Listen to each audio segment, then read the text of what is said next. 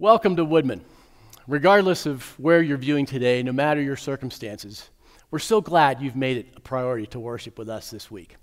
We're trusting that God will be present with each one of us as we spend time learning and lifting up his name. Later in our service, Pastor Josh will be sharing a message in our teaching series called Undivided. We're going verse by verse through the opening chapters of the New Testament book of 1 Corinthians. And in today's passage, we'll take a look at the wisdom the Apostle Paul offers to Christ followers who were getting all caught up in rivalries and disagreements that were undermining God's calling for his church. And at Woodman, as we continue to seek unity in Christ, I'm excited to see what God has for us as we study his word today. We also want to be a church that's living and serving in community, and we're here to give you a couple ways how we can help you get involved in the weeks ahead. You can donate non-perishable food items for those in need. At our Woodman Heights campus, you can drop off food in the atrium, which we're really excited about that food pantry. And at Rock Rimmon, you can drop off your donation inside the prayer chapel. Visit us on the web to find the list of the most needed items, along with the days and the hours that are of our availability. And if you attend an on-campus huddle or community group, look for the Feeding Families bin that you can leave your donations as you head into your groups. Fall community groups and huddles are forming now, and you can sign up now to commit to community in the months ahead. We know that God designed us to walk life and belonging with others, and so we're making community a priority this fall, and we hope you will too. As we begin our time of worship, let's take a moment now in prayer to center our hearts on Christ, the one who unites us and redeems us, the one who is worthy of our praise today and every day. So let's pray together. Lord, we are so grateful that it is through Christ that we have that common bond in you. That no matter what differences we may have, Lord, that we can come together and be one united front for you and for who you are and for your mission. That we can be about what you're about in this church to reach this community. And so, Lord, I pray that you would just open our hearts to you, to whatever you would have to speak to us, to bring us together, Lord, to open our hearts to how we can make an impact and be a light into this community. So, Lord, be with us now. We just look forward to worshiping your name. In your name, amen.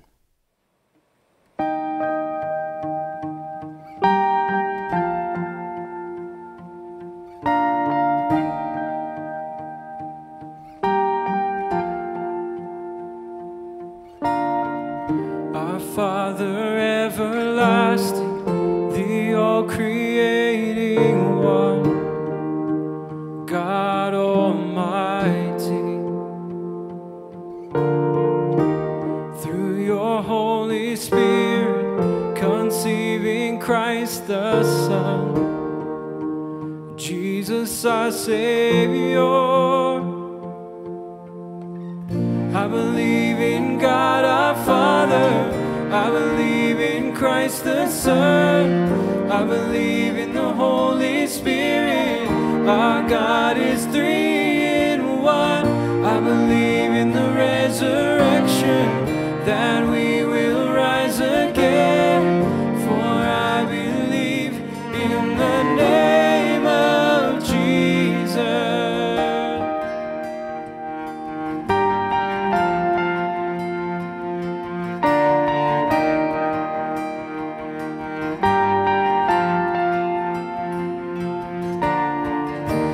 Judge and our defender, suffered and crucified.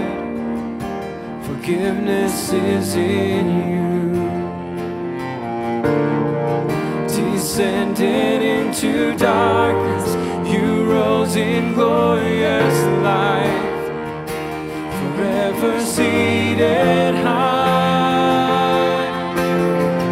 I believe in God our Father, I believe in Christ the Son, I believe in the Holy Spirit, our God is three in one.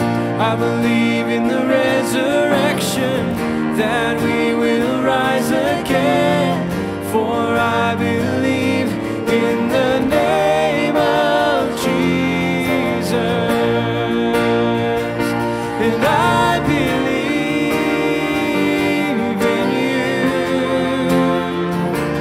I believe you rose.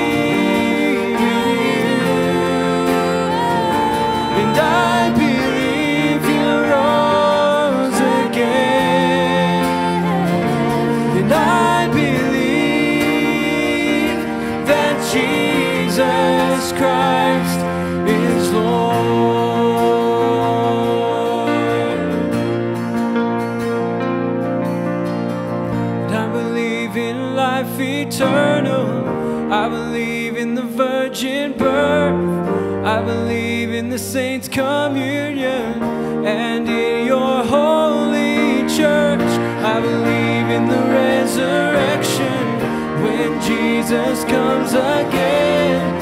For I believe in the name of Jesus.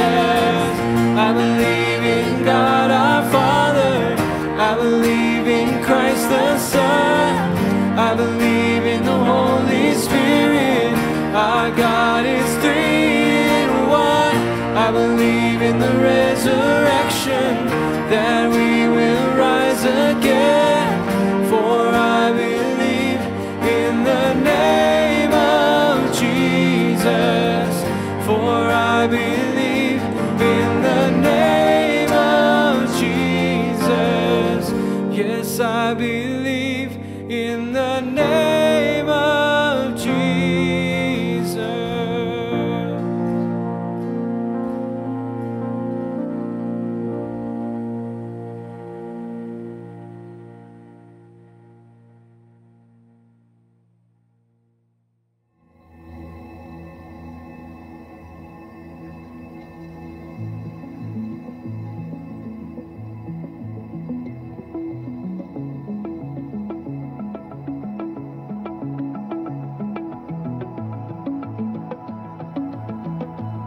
I appeal to you, brothers, and by the name of our Lord Jesus Christ, that all of you agree, and that there be no divisions among you, but that you be united in the same mind and the same judgment. For it has been reported to me by Chloe's people that there is quarreling among you, my brothers.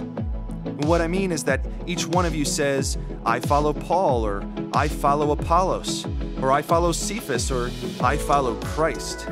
Is Christ divided? Was Paul crucified for you? Or were you baptized in the name of Paul?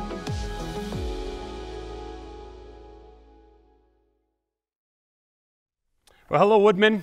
If you are new, my name is Josh, and I'm one of the pastors here.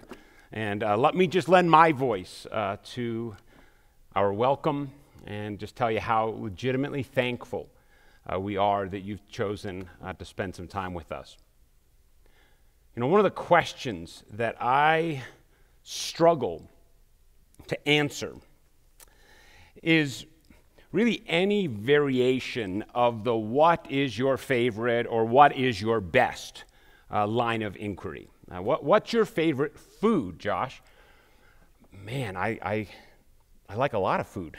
You know, what was your best vacation? I mean, whether as a kid or as an adult, I love to vacate. I've had a ton of fun. I don't know if I could narrow it down to just one. What's your favorite band? I don't know. Now, some of them, obviously. Who's your favorite wife? Mine is. Kimberly is. I have that one down easy. But who's your favorite child? How do I pick between them? My parents could. It was my sister, Rebecca. But I digress. So I've told you I don't like that line of questioning, but let me just do the same thing to you. And maybe don't answer this out loud, especially if you're in a huddle with other people. What is your favorite thing to do? What's your favorite thing to do? Now, how many of us do you think just said in our heads, share the gospel? If in some weird way the Apostle Paul was watching our service, he would have just raised his hand and said, I did. I did.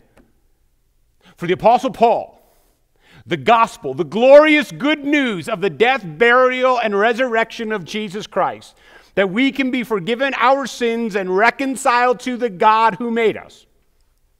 To share that news, Paul's favorite thing to do.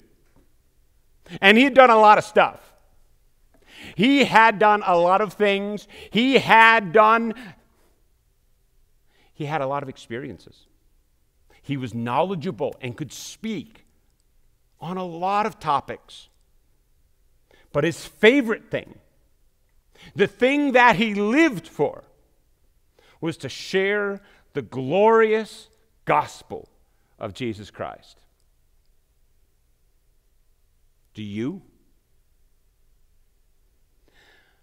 We began this series entitled Undivided, looking at the New Testament letter of 1 Corinthians. And 1 Corinthians was written by Paul, and it was written to a church that he had started. And he had a lot of love for them.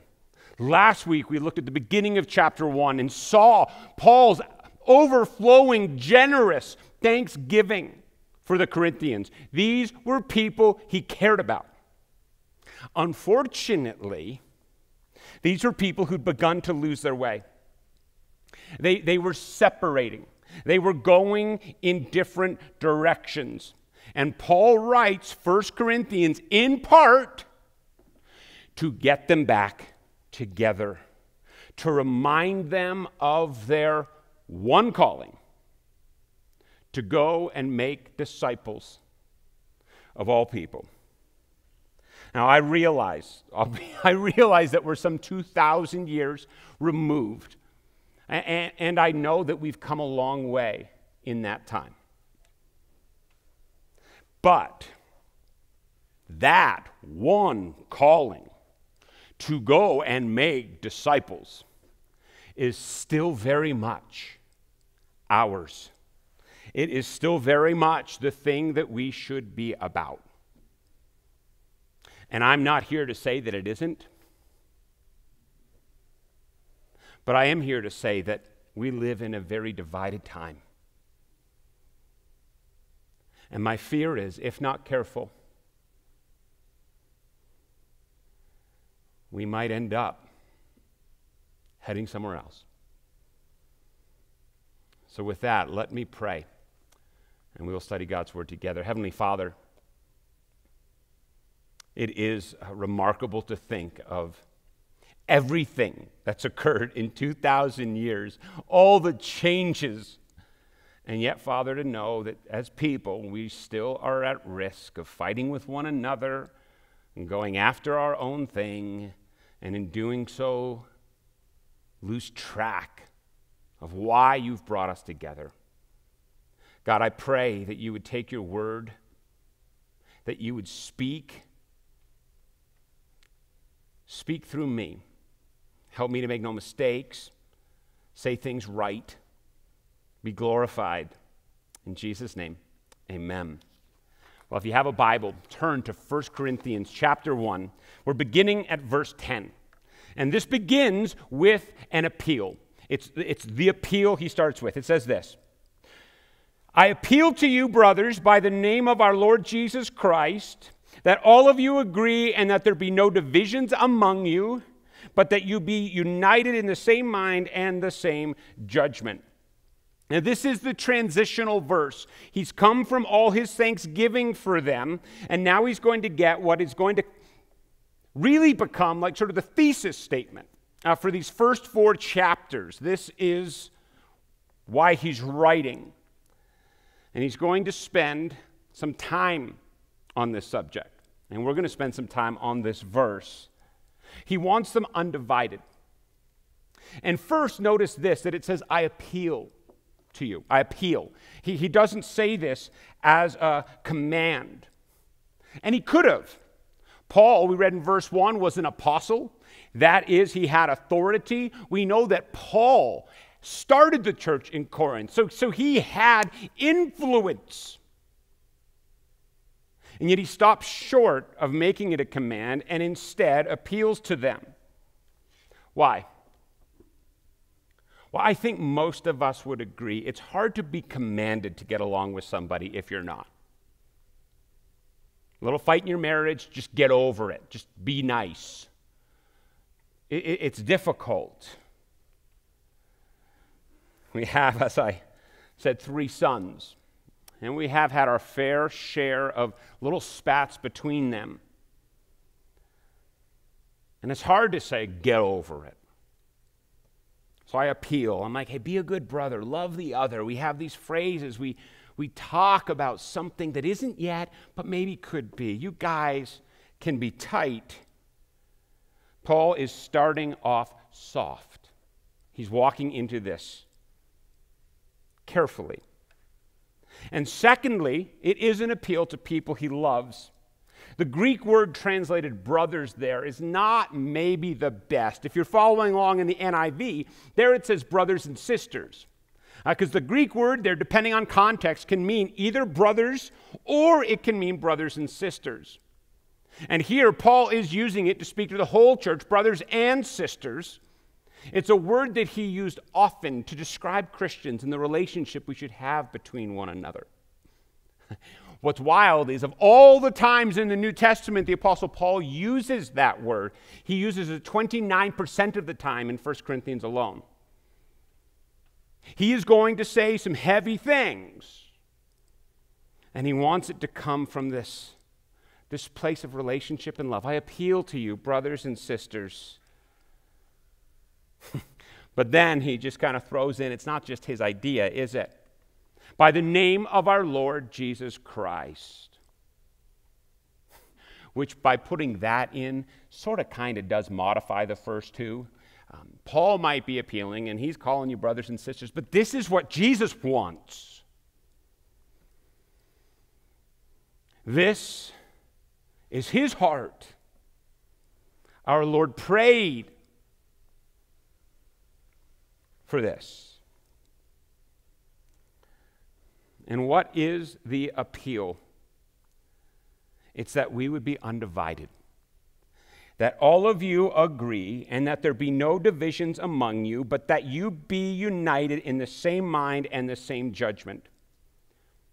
What's sort of missed in the English translation is when Paul says that all of you agree, in the Greek, it's literally speak with the same voice, speak with the same words. And that doesn't really make it in English because we know people could say the same thing but inside mean different. What Paul is getting at is that we should agree. So you have here same words, same mind, same judgment, same. For almost a decade now, I have served annually at this conference in Thailand. And Thailand's sort of known for a lot of its night markets and alternative things that you can purchase. And one of the things you routinely hear as you walk up and down those aisles, you hear shopkeepers saying same. So if I were to walk up with a pair of Ray-Bans that maybe I purchased here for $100 and then saw a similar looking pair and said, hey, are those Ray-Bans? Same. It's just that those cost, $4. And what the Thai people mean by it is sort of like same, but different. Same, but a little different. The Apostle Paul is not here calling for uniformity amongst us all. Paul here is not calling for us to disregard our individuality. We're different. But there should be something same between us. He is calling for unity. That we would all agree with one another.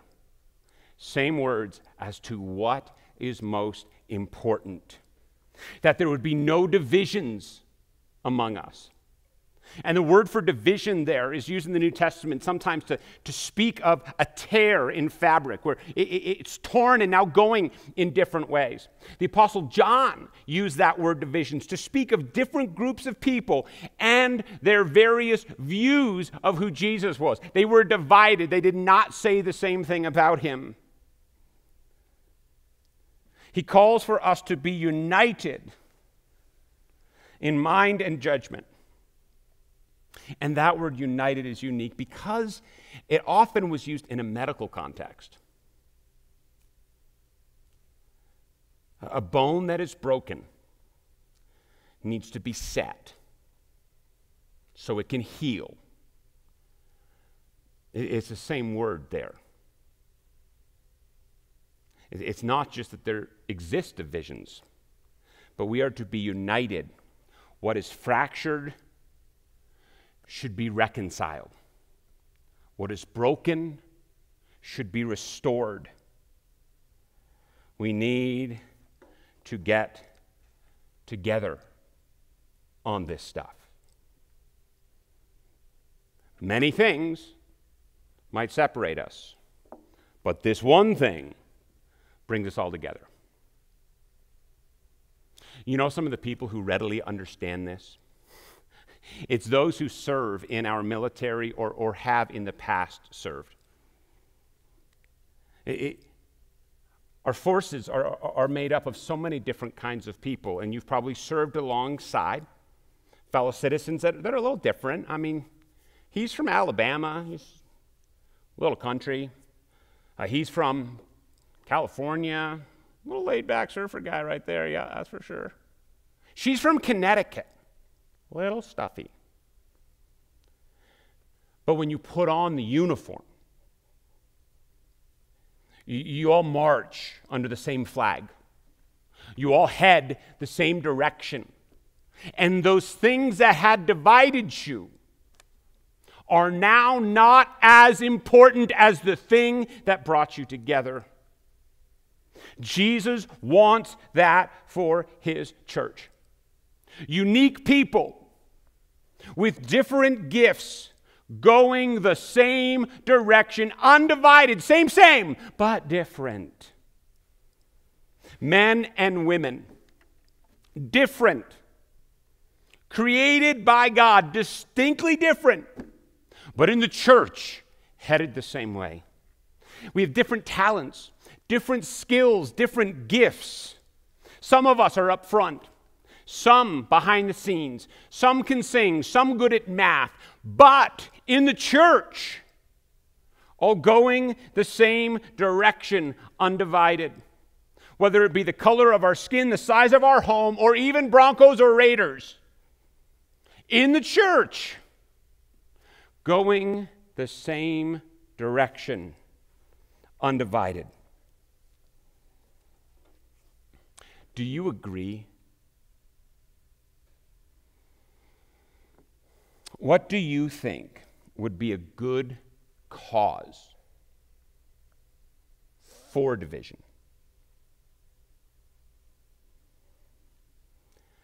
That was the problem for the Corinthians. They were choosing poorly. We get to the problem. Look at verse 11. For it has been reported to me by Chloe's people that there is quarreling among you, my brothers and sisters. What I mean is that each of you says, I follow Paul, or I follow Apollos, or I follow Cephas, or I follow Christ. Reported, when the word reported there is not simply like I heard this. It's not just like, couldn't just be hearsay or gossip. The word reported means to show. It was made clear. It was revealed. It's happening. This has been reported to Paul. By who? Chloe. Chloe's people. And who is Chloe and her people? We're not sure. We can't say for certain. This is the only place she shows up. But so let's say she's a businesswoman in Ephesus, and she has business in Corinth a lot, and so she sends her people. The sales and marketing folk go down to Corinth often, and they come back from one trip. And they meet up with Paul, they're in a pub, and they're like, have you heard what's going on in the church at Corinth? Dude, it's crazy town there. And they retell, and it's revealed to Paul what is going on. Paul says there's quarreling among you. And the Apostle Paul is the only one to use that word in the New Testament. And it's not really a nice word. It often finds its place on vice lists, the lists of things we shouldn't be doing. When we get to chapter 3, he uses it alongside the word jealousy, quarreling and jealousy.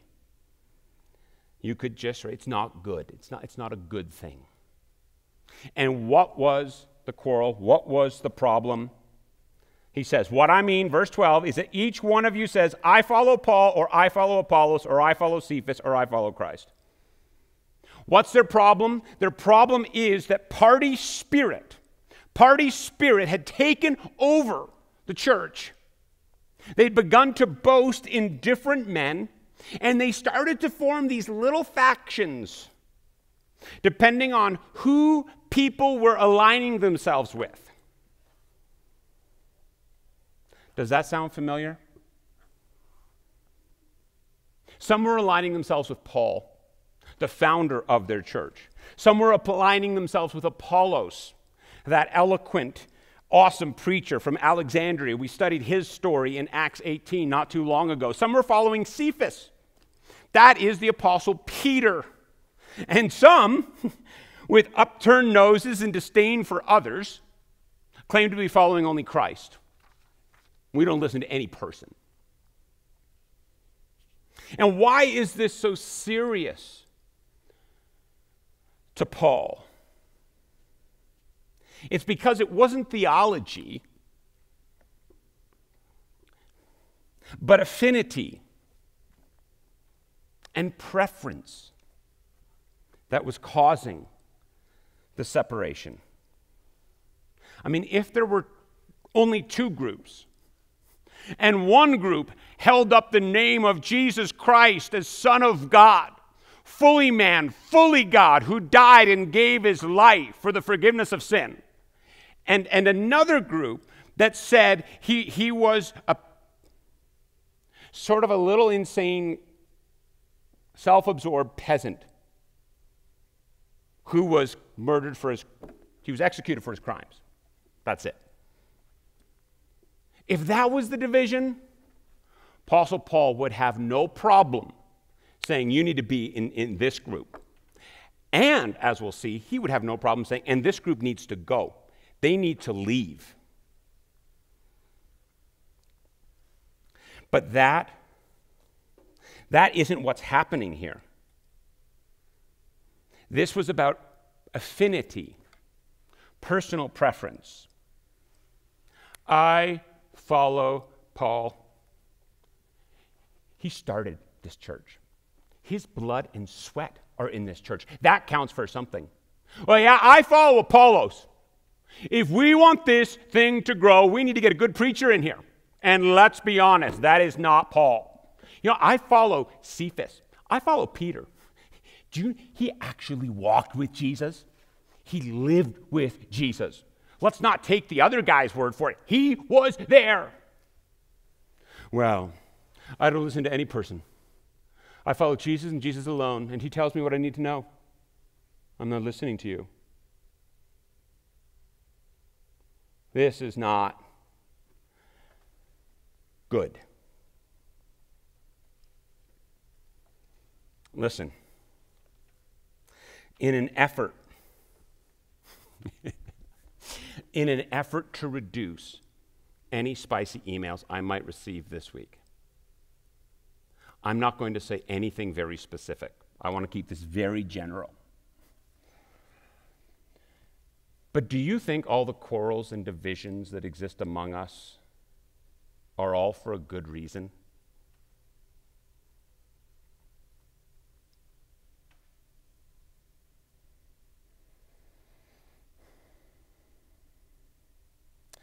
Maybe I say it this way. Do you think the Apostle Paul would want to write us a letter? The problem was the division was not for theological reasons. It was for foolish ones. This is the foolishness of it. Verse 13. Is Christ divided? Was Paul crucified for you? Or were you baptized in the name of Paul? He's starting to get a little hot here. And he throws out these rhetorical questions that he's not really expecting them to raise their hands and answer, right? Was Jesus Christ divided? And the word there isn't just split up. It's split up and handed out, like you could break up something and give everybody a little piece. He's like, is that what Jesus did? Do you have your little bit of Jesus over there and you got your little bit of Jesus? Was Christ divided in that way? Was I crucified for you? Paul says. Remind me again, was it I that was crucified for you? No. It was Jesus. Why would you say you follow me? And were you baptized in my name? Let me see, how did it go? I baptized you in the name of Paul. No, that's not what we did either. No, you were baptized in the name of the Father, Son, and the Holy Spirit. Into Christ's name, you were baptized. And then he gets really sort of feisty. And you can tell he's not using like word or pages here. He goes on, I thank God that I baptized none of you except Crispus and Gaius, so that no one may say that you were baptized in my name. I did baptize also the household of Stephanas. Beyond that, I do not know whether I baptized anyone else. The division is so strong that Paul, sitting back in Ephesus and thinking of them, is like, I thank God I didn't baptize any more of these people. He's like, I baptized Crispus, I baptized Gaius, but I didn't baptize anyone else. And then maybe it's Sosthenes who's with him when he's writing. Maybe Sosthenes is actually the guy writing it down. Maybe he raises his hand and said, didn't you also baptize Stephanas and his family? And Paul's like, okay, yes, I also baptized them, but I don't know anyone else. And there's no backspace delete.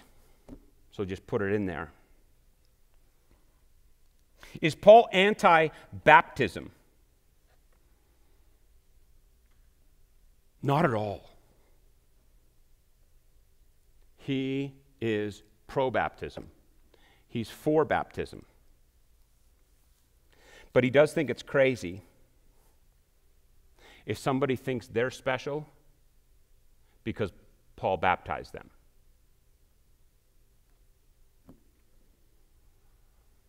What difference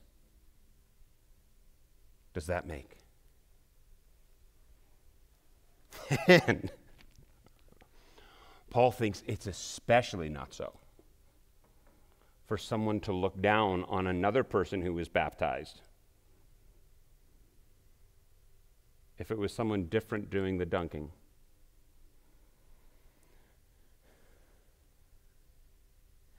I want to say this lovingly, and I say it not just to you, I say it to myself. I'm in this. But heaven does not care about everything we fight about. And I think some of us actually look forward to getting there so that we can be justified for the stands that we took. And clearly, in some cases, we will be. There are stands that we take that we must not back off, and we are rewarded for doing so. But for some of our other disagreements and arguments, we might get to heaven, and worse than finding out that our opponent was right, we might find out that nobody cares to talk about it at all.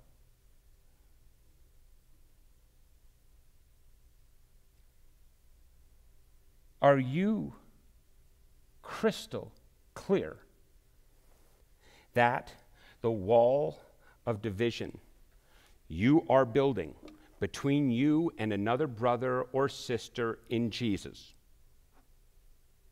are you crystal clear that Jesus wants that wall built? Not everything we fight about matters in heaven. And it's not that we need agree on everything. Not at all. But some disagreements we have, we should be able to be nice about it. We should not be known for what we are against. We should be known for what we are for. And that should be the gospel. And that's what it was for Paul. Look at verse 17. For Christ did not send me to baptize, but to preach the gospel, and not with words of eloquent wisdom, lest the cross of Christ be emptied of its power. And this is insightful for two reasons, right? First, it does give us a little background into the kinds of things they were fighting about. And second, it lets us know what was Paul's favorite thing. The kinds of things that were separating them were personality driven. Who baptized them? Who was the better preacher? Which, like, as a preacher, and I think most preachers would agree with me, as a preacher, it's so great to know that people thought the Apostle Paul wasn't a great one. That's comforting. Some people liked him, but others are, well, he's not very funny.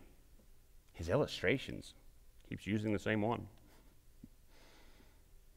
But Paul said, I didn't come here to have eloquent wisdom. My hope wasn't to have you walk out and say, wow, Paul's a great preacher. Paul's hope was people would walk out blown away by the power of God. And that separation between them and the God who made them because of the sin we've all committed could be erased through the death, burial, and resurrection of Jesus Christ. He's like, I do not want the cross emptied of any power. I don't want people to think, wow, that was a good preach. I want them blown away. That their sins can be forgiven. And that God loves them. This is what was really important. This was Paul's favorite thing. Christ did not send him to baptize, though Paul did baptize people. Though Paul was a fan of baptism, the thing he was sent to do, was to preach the gospel. Not to make it winsome or appealing, not to have people walk out and say, Paul's a really good preacher, but to call men and women, young and old, to repentance by placing their faith in Jesus Christ. That is what he wanted. And he wanted to preach it with confidence. And he believed that God would get it done. We can and should stand for many things. But the one thing he has commanded us all to do is to go make disciples. To go out into the world, to baptize people, to teach them to observe all that Jesus has commanded us to do, and to do so with confidence that he is with us and will never leave us. This is why we say we want to love well, change lives through Christ. A lot of things we do as a church.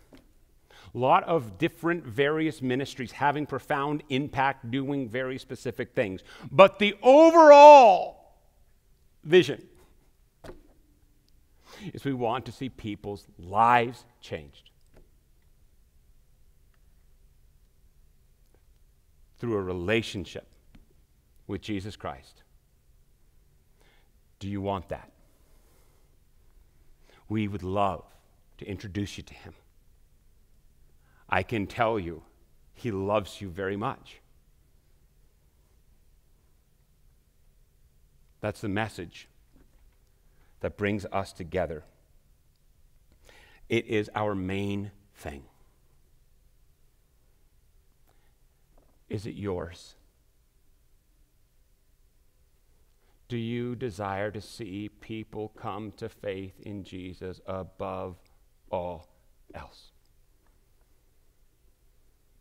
You know, like many parents, I have, I wouldn't say plans for my sons, because that maybe gets a little creepy, but I have dreams. Things that as I think in the future, things I'd like to see happen.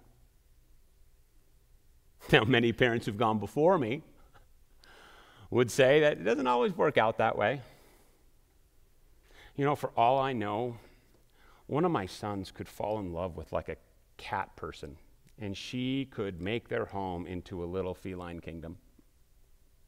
One of my sons, even though I brought him to the foot of the Front Range, could move to some place like Kansas and want to stay there forever.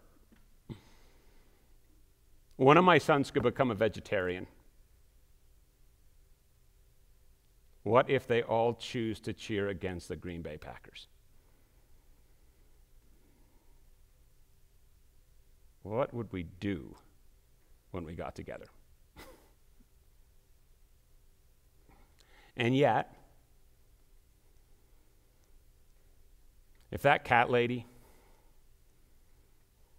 if that church in Kansas, if that vegetarian, if the whole Packer-hating lot of them desire to see men and women come into a saving relationship with Jesus Christ, if they share of their heart of the lost being reached, if they talk about the way people are being discipled in the churches that they attend, I don't care about any of it. We have one calling: to make disciples. Let's not allow anything to divide us. Amen? Let's pray. Heavenly Father, the uniqueness that you have assembled in your body, the gifts, talents, skills, and affinity.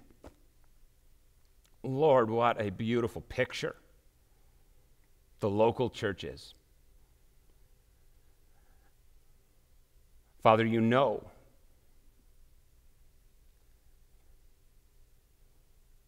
that it's sometimes hard for us to stick together. Jesus prayed for unity 2,000 years ago, and as much as things have changed, there are still some things that remain the same.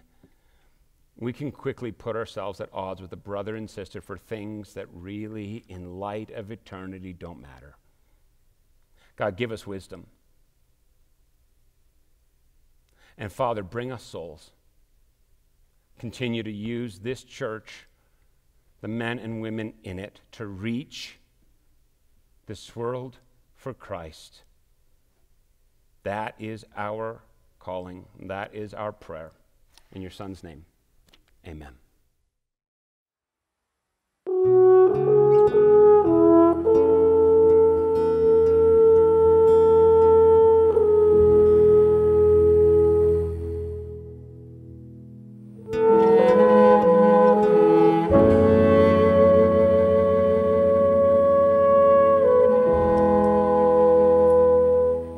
There is a king seated among us. Let every heart receive him now. There is a praise he will inhabit. There will be grace and mercy all around. And every burden will be lifted in his presence. Every trophy will be laid down at his feet. There is a name that reigns above all others. Jesus Christ, the King above all kings.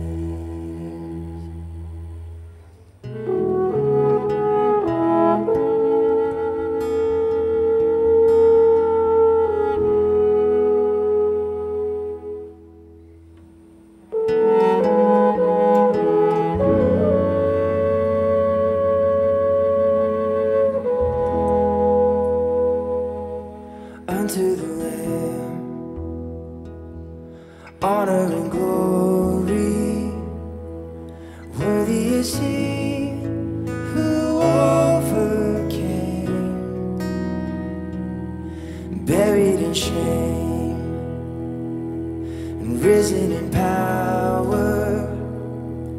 He is alive, and the stone is rolled away. All our worship will belong to Him forever. Death is conquered, and our Savior holds the keys. There is a name that reigns above all others, Jesus Christ, the King above all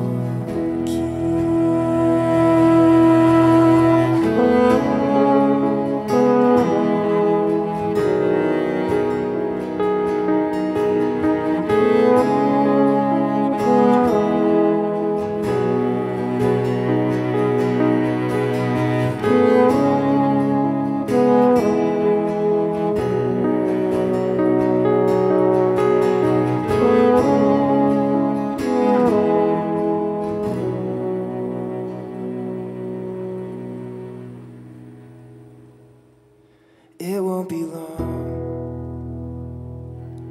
we will behold Him, and every tear He'll wipe away. We'll be at home, the war will be over. Soon we will meet our Savior face to face. And every burden will be lifted in His presence. Every trophy will be laid down at His feet.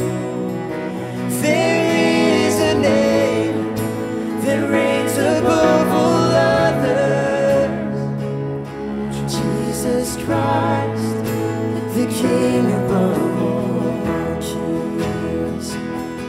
All our worship will belong to You forever. Holy, holy, for all eternity.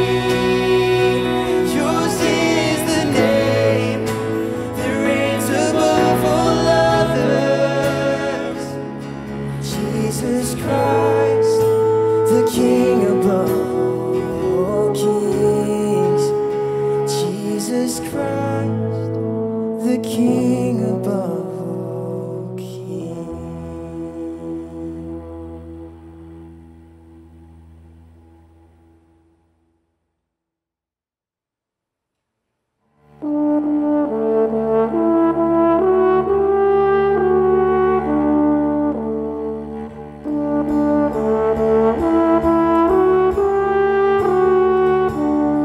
In the darkness we were waiting, without hope, without a light, till from heaven You came running. There was mercy in Your eyes to fulfill the law and prophets. To a virgin came the word, from a throne of endless glory to a cradle in the dirt.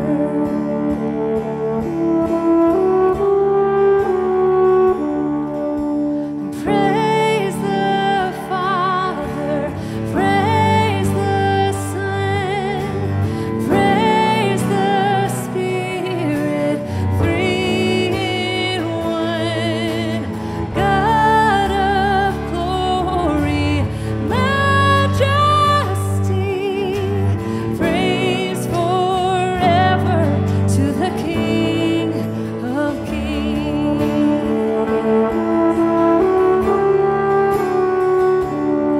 To reveal the kingdom coming, and to reconcile the lost, to redeem the whole creation.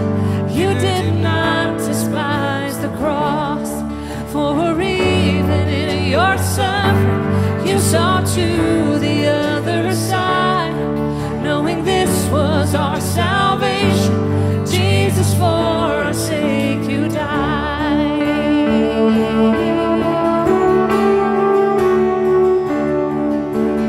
Praise the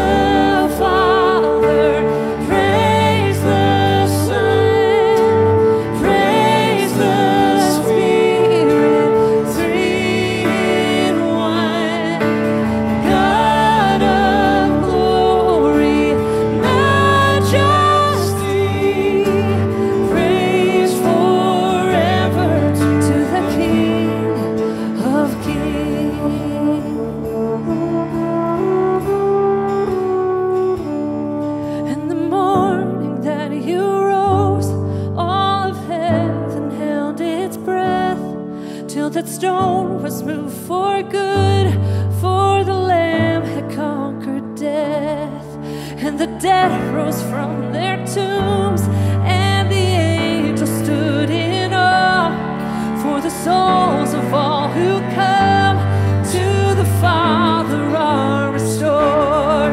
And the church of Christ was born, then the Spirit lit the flame. Now this gospel truth of old shall not kneel, shall not fade. By his blood and in his name, in his freedom I am free. For the love of Jesus Christ, who has resurrected me. Oh, praise the Father, praise the Son, praise the Spirit, three in one. God of glory, majesty, praise forever to the King of Kings. Oh, praise forever to the King of Kings.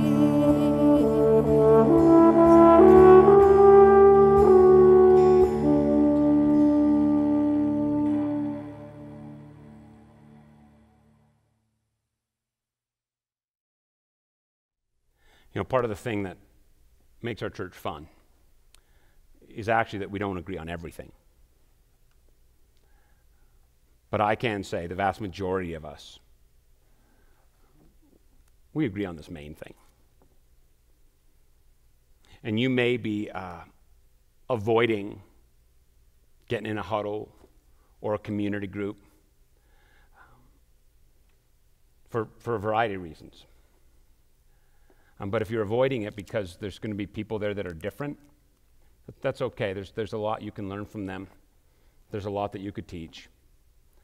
But by and large, they're going to want to encourage you in what it is we want to do, which is to reach people with the gospel of Jesus Christ. And even if you know you've gotten a little heavy-handed perhaps in the past, you could just say sorry to somebody. You could remind them that you agree on the main thing, and that brothers and sisters in Christ, we're spending an eternity with each other.